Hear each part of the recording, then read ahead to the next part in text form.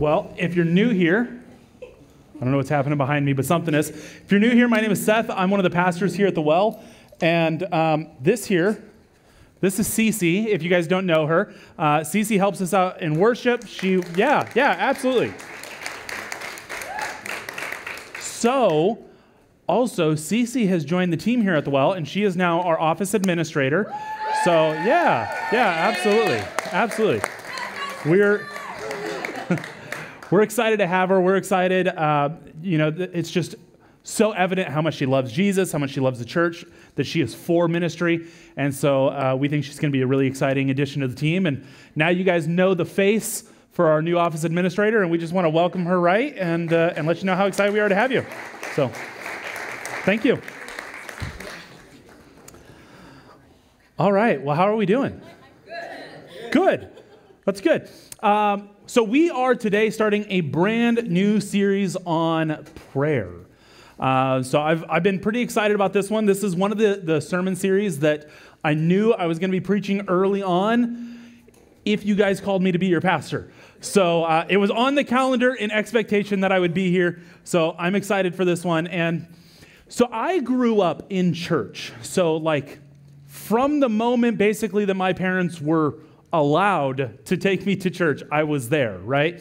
And so what that means is that I've basically heard every single Sunday school lesson that there is, right? Like all of them at this point. And that means that we talked about prayer plenty while I was growing up. But it was always a really short talk because the teacher would ask us, what is prayer? And we would say, talking to God. We've cracked the code. We've solved it. All right, we can move on. We did the thing, right? And so it was always this really short talk. But as I've continued to follow Jesus and as I've continued to work on drawing closer to him, I can't help but feel like there's something more to it than just talking to God. Now, especially in today's age, what does communication even mean, right? Like there are so many different mediums for communication at this point. I mean, we have in-person conversations, we have FaceTime, we have texting, we have Snapchat, we have Marco Polo, we have phone calls. Well, people don't make phone calls anymore. But and maybe that's the thing, is that maybe we've been taught prayer, that it's some sort of thing that it's almost like we're leaving God a voicemail, and we're just hoping that he checks the answering machine in a timely manner. Right? Now, when I was in high school, I had some friends of my friends, right? So not my friends, but friends of my friends, who they said they knew a really cool place to hang out during lunch. So we were like, cool, that sounds fun. So we followed them. We went out past the baseball field. There had been a cut through the chain link fence at the end of the baseball field, and we went down into this dry canal, and we were sitting under an overpass, basically. And so we're just sitting down there hanging out. One of the friends of my friends pulls out this little brown piece of paper, and he starts to put this green stuff in it. And I had no idea. I was a very sheltered child. So I'm like, I don't even know what this guy's doing. And all of a sudden, things were very smelly.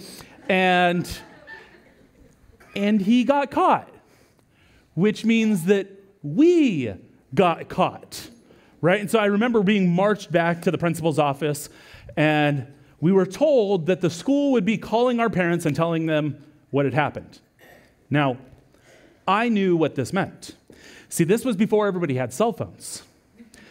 This meant I had to get to the answering machine before my parents did and delete the message. See, everybody over 30 in here knows what I'm talking about, right? You could get there, you could do that. Well, I didn't make it. I didn't get there in time. So fortunately for me, I didn't get in trouble. My parents knew that I was way too much of a nerd to be smoking weed. And moral of the story, always be a nerd. That's my takeaway anyway. But see, I think that some of us are treating prayer like this, where it's just that thing on the answering machine. We don't really have an understanding of what's actually happening.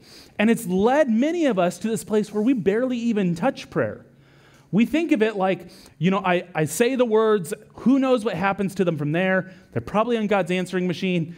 I hope he gets to them before the devil erases them or something, right? Like, we don't actually know what's happening, and so we're just like, you know what, I'm not that involved in it anyway.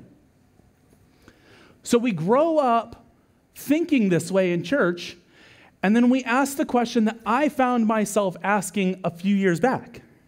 And so it's maybe a little crass, but the question that I was actually praying to God is, why do I suck at prayer? Why is this so hard? Like, this is supposed to be just part of following you, Jesus. I got the Bible reading down. Loving people's hard, but I'm doing okay. Praying, though? Like, it's hard. Why is this so hard, Jesus? And while there are a number of contributing factors, there are three in particular that I want to look at today. So if you've got your Bibles with you, we're going to be kind of all over the place, but we're going to start in Matthew chapter 6. And all the passages will be up on the screen as well. So starting in Matthew chapter 6, in verse 5, this is Jesus speaking, and he says, "When you pray, don't be like the hypocrites, for they love to pray standing in the synagogues and on the street corners to be seen by others. Truly, I tell you, they've received their reward in full. But when you pray, go into your room, close the door, and pray to your Father who is unseen. And then your Father who sees what is done in secret will reward you. And when you pray, don't keep babbling like the pagans, for they think they'll be heard because of their many words. Don't be like them, for your Father knows what you need before you ask him." What does this mean in today's context? This means that you're the kind of person who only prays in church. Right? Like you're waiting for that moment where maybe you get a microphone. Maybe it's like you only pray at youth group or only at the Bible studies. Maybe you pray just before meals, something like that. Something where other people hear you and you get to pray out loud, right? Now, the funny thing about this is that I have a decent amount of empathy for this, because when I first answered God's call to pursue vocational ministry, I very quickly found out that everyone expected me to be the one who would pray in public, right? You know, whenever there's like, you're having dinner and it's like, oh, we should pray first. And all those eyes drift to me and I'm like, I know the question's coming, right? Anytime there was an opportunity for somebody to pray in public, I knew it was going to be me, right? Now, what I also knew, just because I answered this call of God doesn't mean that I am any more holy than anybody else, right? Like, I am no further along in my spiritual journey than anybody else. I was just like, I think God's calling me to this thing. I'll probably just answer him and see how it works out. And, you know, who knows what will happen, right? And so the reason that I have empathy for those who live their lives in a way that all you do is you pray at church and you don't have the prayer life anywhere else is because what I realized early on is that there was a tremendous weight to perform. Right? Like, there was this weight that I had to have the most robust prayer. This guy's following God. He better have the best prayer, right? Like, people were expecting a man of God to open his mouth in a way that the clouds were going to split and the Spirit of God was going to descend like a dove and the voice of the Father would speak out and say, "This is my Son, whom I love and with whom I'm well pleased," right? Like, that's what, okay, maybe that was a little exaggerated. But you definitely feel like you have to have this awesome prayer, otherwise they're going to be let down. If you're like, God is good, God is great, thank you for this food we eat, they're like, did you just go to preschool yesterday? Like, come on, dude. And do you know what the result of all of this is? Really shallow prayers. Really shallow prayers. Having to pray in public like that didn't teach me how to pray. It taught me how to perform. I started to notice how often other people, when they were praying, would pray, "Dear Lord, Lord, Lord, Lord, Lord." And I'm like, don't do that, right? Like, you can perform better than that, Seth. It had absolutely no spiritual impact on, and in fact, I would actually say it did have a spiritual impact on me, but strictly in the negative, right? Because my prayer life was now completely fueled by pride. Everything about my prayer life was just about pride. And some of us in this room, that's the only way that we pray. When we're praying in public and we're performing, and it's actually for our pride more than it is for prayer. We pray in public and we make a show out of it, whether we're trying to or not. We babble like Jesus says the pagans do, and there's absolutely no connection with God. It's for the people in the room. And then we wonder why behind closed doors at home, we're actually so bad at prayer. We wonder why we can't figure this out. So how do we grow beyond this? Jesus tells us to go into a secret place to pray. He tells us we don't need to babble because the Father already knows exactly what we need.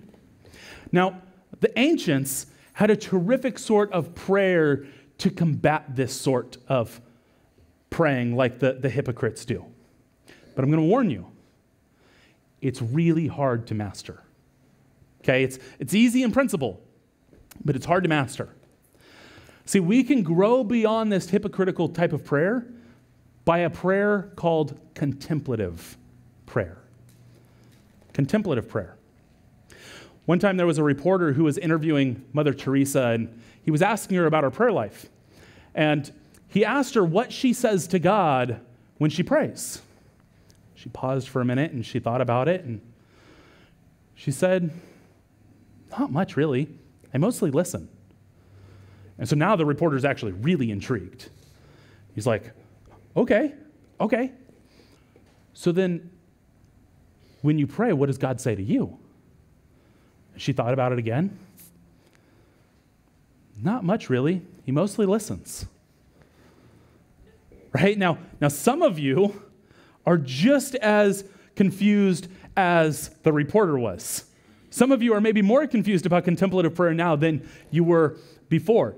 Here's what John Mark Comer says about contemplative prayer. He says, quote, "To contemplate is to look, to gaze upon the beauty of God, receiving his love pouring out towards you in Christ and by the Spirit, and then giving your love back in return." Unquote. So to practice contemplative prayer is to be in the presence of your Father in love. Just as you might sit with a spouse, just enjoying the existence of each other, right? Like how you guys might just sit on the couch. You don't have to be talking to each other, but you just enjoy that you're both there, right? That's like the early days of dating, right? Especially for those of you who are millennials like me, as soon as those unlimited minutes on your phone became a thing, game on, right? You're like, yes, I will be on the phone with you all night. I'm going to fall asleep on the phone. I just want to be on the phone with you. I love you so much, you know? You guys are laughing, but you get it, right? Like, I just want you on the other side of the phone. But this is contemplative prayer, right? I just want to be in your... It's a way of entering into the presence of God and without saying a word, saying, "I'm giving you the first word, God. I am simply here. I'm present. And that is enough. If you want to speak, great. If you don't, it's enough to just be in your presence." Now, when I began doing contemplative prayers, I would just set a 5-minute timer on my phone. Do you guys realize how hard it is to sit in silence for 5 minutes and to stay focused on something? Whew. 5 minutes doesn't sound like a lot, but all of a sudden it is hours, right? Like, and you better believe that I got distracted. That I'm sitting there and I'm praying. I'm like, focus on the Father, focus on the Father. When was the last time I had mozzarella sticks? Right? Like, you know, it's the weirdest stuff that comes to your mind in these moments. And you're like, wait, no, the Father, focus on right? But here's what you need to know. It's practice, right? Yes, the reason I share this is because if you try it, this will happen to you.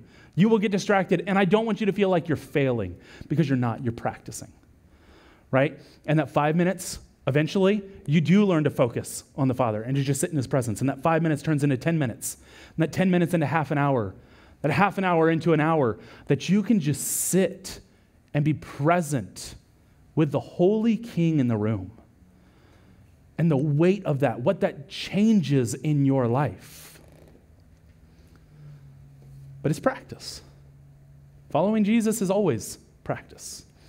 Now, the second thing that we do to make ourselves so bad at prayer is we only pray for miracles, right?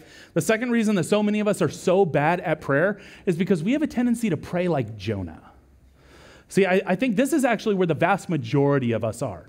Look at Jonah chapter 1, starting in verse 17. So Jonah 1:17 and chapter 2, verse 1. And it says, "Now Yahweh provided a huge fish to swallow Jonah, and Jonah was in the belly of the fish 3 days and 3 nights.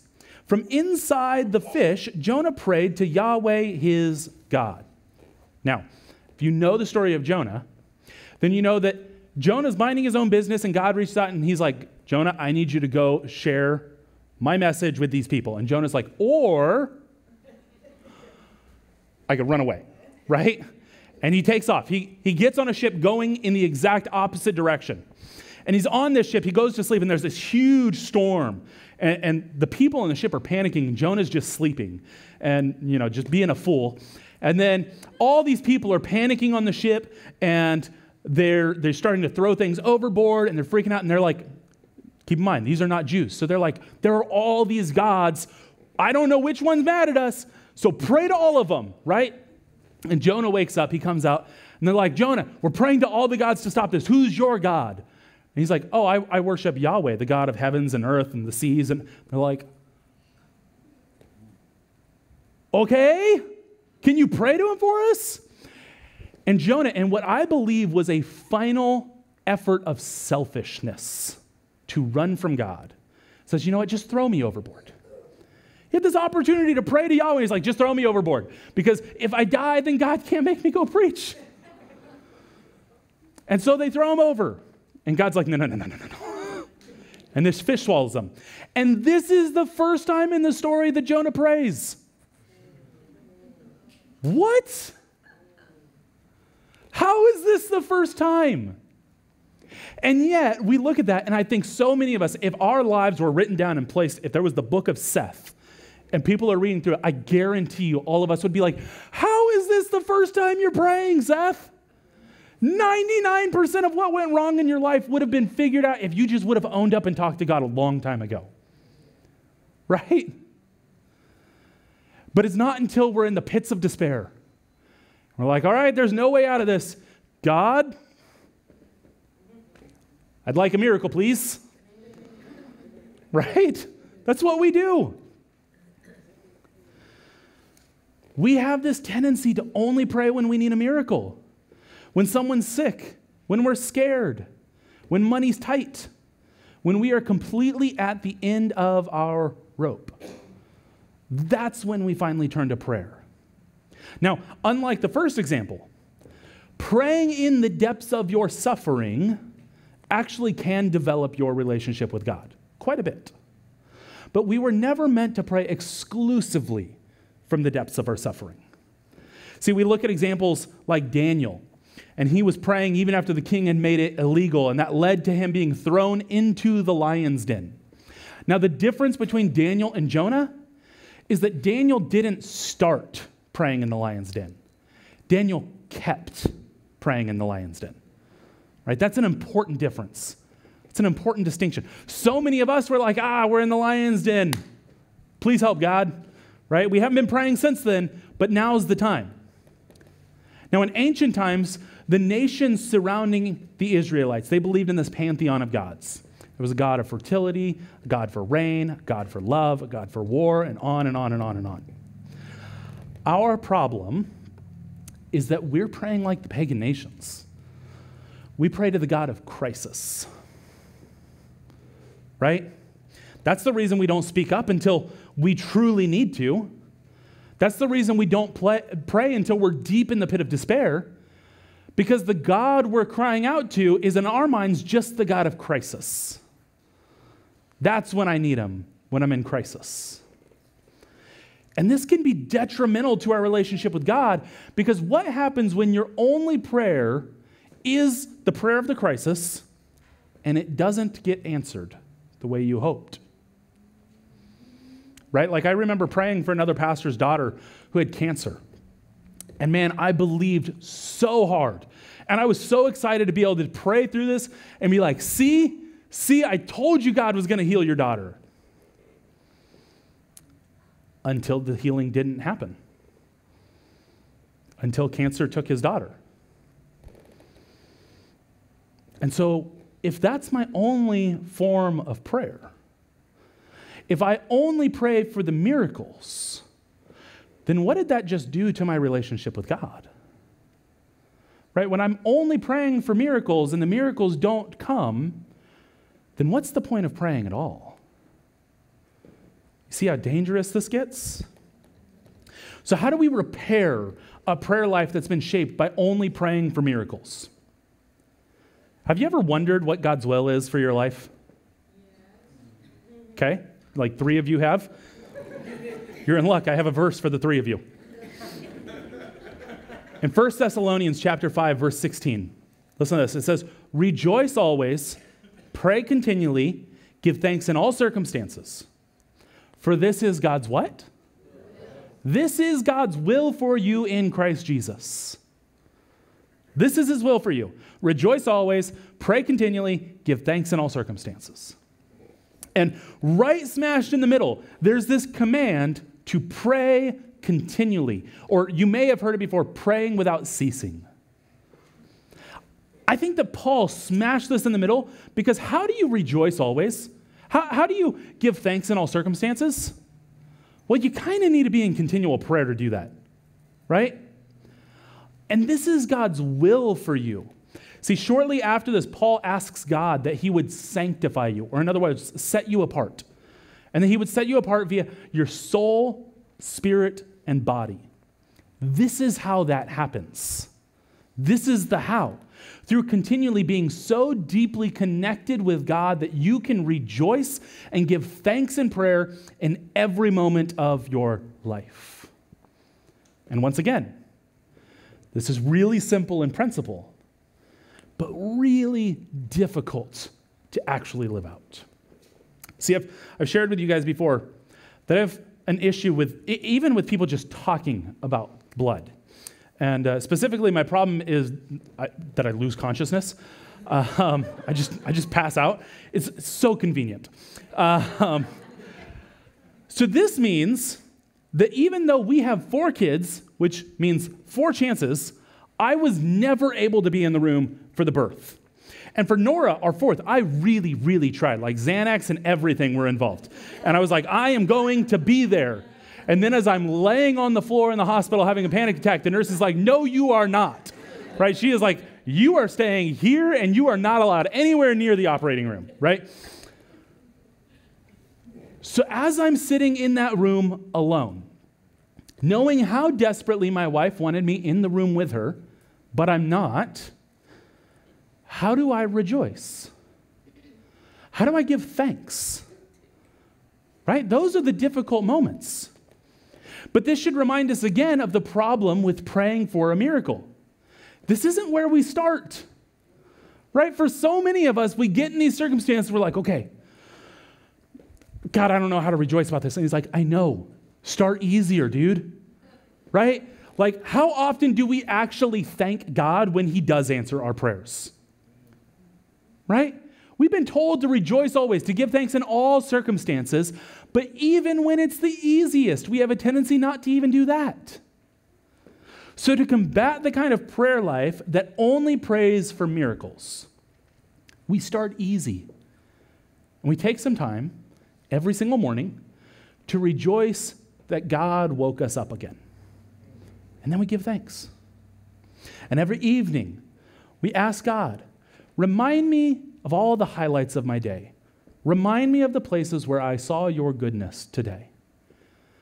And then rejoice and give thanks. And now you've bookended your day with prayer, just like Paul bookended praying without ceasing. And now what you do is you start to take these baby steps on both sides until finally you're praying without ceasing. Until finally you've cracked the code. You figured it out. It's not that you figured out the secret thing to make you good at prayer. It's that you worked at it. It's that you followed Jesus hard. And that you covered your life in the kind of prayer he called you to have. You have filled your day with the kind of prayer that relentlessly pursues Jesus. Now, there's one more area that causes us to be really bad at prayer, and that's that we treat God like a genie. Right? James in chapter 4, in the second half of verse 2, he says, "You do not have because you do not ask God. When you do ask, you don't receive because you ask with wrong motives, that you may spend what you get on your pleasures." See, some of us are just plain bad at prayer because we treat it like God is a genie. And listen, can I be transparent with you guys for a moment? Okay, you have to promise not to judge me. First service didn't promise. You guys are new favorite service. Just don't tell them. So see, I've told you guys that I'm a huge Anaheim Ducks fan. I love hockey, right? And once upon a time, they were actually a good hockey team. It was crazy. And I remember I was watching this playoff game. And so for 2 years in a row, the Ducks had made it to the playoffs, and they had lost Game 7 at home. 2 years in a row. And so now, this year 3, we're at Game 6 on the road, and if they lose, Game 7 goes back home. And I'm like, I know it's bad news if they go back. Like, if they don't win this game, it's over. And so I'm sitting there watching this game, and I start thinking to myself, you know, God does say to cast all our cares upon him. I kind of care about the outcome of the game. So like, you know, and guess what? The Ducks lost at home for a third year in a row. Turns out God makes a terrible genie. But I think that's actually in our best interest, right? And all of this goes back to that initial definition that we have of prayer. When we decide that prayer is just talking to God. I think that we look at prayer as this distinct part of Christianity and not as if it is deeply entangled within the fabric of what it means to follow Jesus. The hypocrites prayed for show. Jonah's prayer only happened because he got caught. James says your prayers aren't being answered because your heart isn't even aligned with Jesus yet. In each of these scenarios, the problem is that people are just talking to God. They're not talking with God, right? They're not seeing prayer as an opportunity to be with God. We treat God like a genie because ultimately, to many of us, that's all he really is, right? He's not our king. He's not our savior. He's not our father. He's just a genie who we're banking on giving us the things that we ask for because he's more powerful than we are. And James literally calls us out by saying that our motivation behind the prayers is the fulfillment of our own pleasures. But what if? What if when we prayed, it was still for our pleasure, but our pleasure was totally aligned with Jesus? See, that's the key to combating prayer to God as if he's just a genie. Here's John chapter 15, verse 7. Here's the words of Jesus. Jesus in John 15:7 says, "If you remain in me and my words remain in you, ask whatever you wish, and it will be done for you." Now, this makes it seem pretty clear that as long as we're remaining in Jesus, we can pray for whatever we want and we'll get it, right? Well, kind of, if you're properly understanding what it means to remain in Jesus. That's what all of this hinges on, right? We think sometimes that, okay, Jesus, you said I pray for whatever I ask for and I get it, so I'm in a tight financial situation. I could use $300,000, right? I mean, if I'm going to shoot for it, I got to shoot high, right? Hopefully that wasn't too low, God. And he's like, no, you're missing it. Remain in me.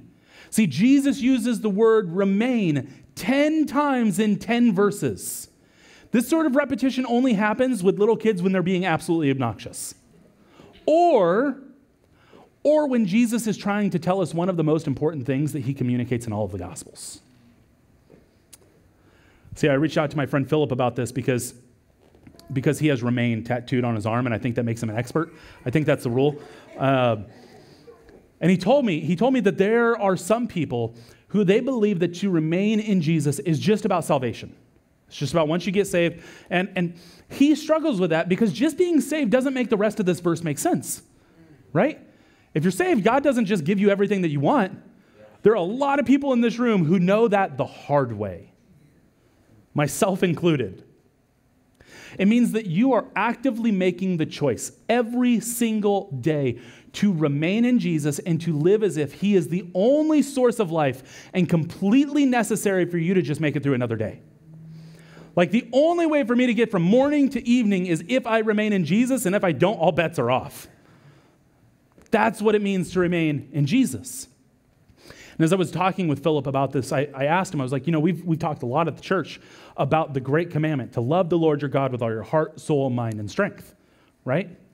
And so I asked him, I was like, so is there a difference between remaining in Jesus and loving the Lord your God with all your heart, soul, mind, and strength? And a profound answer. Here's what he said. No. So no wonder Jesus talks about this so much. No wonder he tells us to remain so many times. It all comes back to the greatest commandment. Can you remain in Jesus without loving him with every part of your being? No. Can you love Jesus with everything without remaining in him? No. So when we talk about being fully transformed disciples, this is what we're talking about. To be fully transformed is to remain in Jesus. This is what combats treating God like a genie. Because when you see Jesus as life, then suddenly the things that you care about are the things that he always cared about. Your prayers suddenly begin to sound a lot like, your will be done on earth as in heaven. And then does Jesus give you everything that you're asking for? When you're praying his prayers, they do. When your pleasures are aligned with him, when your loves are aligned with him, when your affections are aligned with him, when everything that you want is based on what Jesus is leading you in, that's when this verse makes sense. That's when this starts to make sense. See, in Dallas Willard's biography, there was a story of a time where he was a co-pastor. So there were two senior pastors at the church. And one of the other pastors, he comes to Dallas Willard. He's super excited. And he says, Dallas, you won't believe it. This guy had just accepted Jesus into his heart. And Dallas sat. He pondered this for a moment.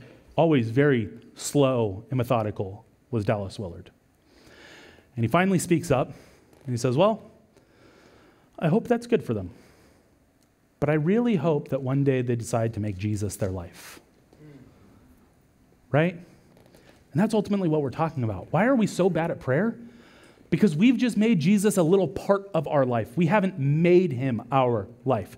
There's such a huge difference between accepting Jesus into my life and letting him have a part of it versus saying, Jesus, I give you everything. I give you myself.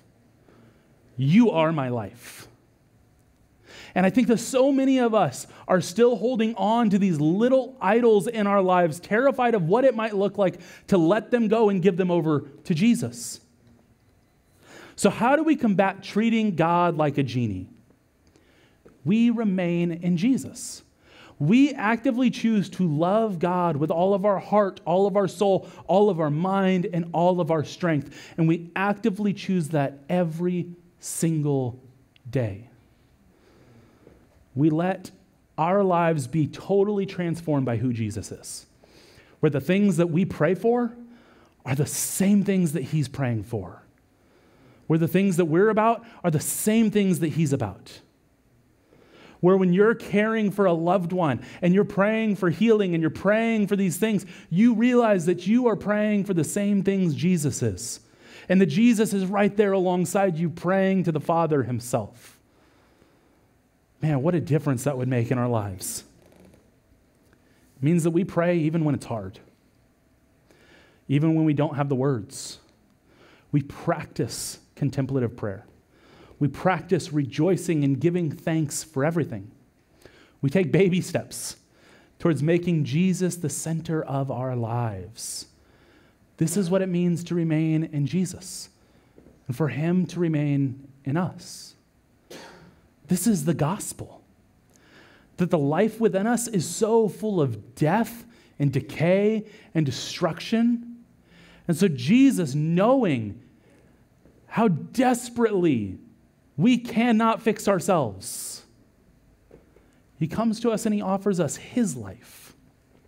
But he says that in order to receive his life, we have to take all of it. It's everything or nothing. We fully give ourselves over to Jesus, not just making him a part of our lives, but making him our life. And so I have just one takeaway for us today. One takeaway for today. Set a daily reminder on your phone for the rest of this month to pray in a new way. It doesn't mean pray in a new way every single day. It means choosing something like contemplative prayer, where you sit in the presence of Jesus, and that is simply enough. Or you choose to bookend your day with rejoicing and giving thanks. And you do this. You pick the one type of prayer, and you do it every single day for the rest of the month. Give it through the rest of this month, and see how that impacts your prayer life. See how that changes things for you. See how God is willing to transform you and answer with yes when you pray, God, make me better at prayer. Because he will. So, as we have the band come back up, let's pray together this morning. God, we just want to thank you that even in our own selfishness, even when we follow you in ways that are self-serving, you have grace upon grace. And Jesus, I just ask that this morning you would help to transform each of us, that you would transform the well to follow you and love you better in prayer. That you would help us to draw close to you, to remain in you, to actively choose that every single day, even when it's hard. God, I pray that we would be a church of prayer, that we would be a church so consumed with following you, that we would see affirmative answers to prayers left and right because we're praying the same things that you're praying, Jesus. Give us your heart. Give us your will, your desire, and help us to live that out. In Jesus' name we pray. Amen. As we go into this last song, I'm going to be in the back in the cafe area. We'll have some prayer partners back there as well. If you do need prayer today, don't leave today without coming and seeing one of us, letting us pray with you this morning.